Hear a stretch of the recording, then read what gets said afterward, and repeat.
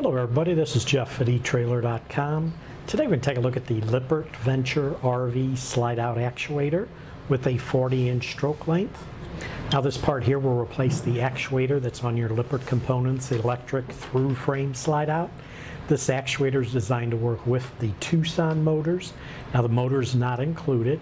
When you do have the motor installed on this end, and on the other end right here, this will connect to your inner arm assembly.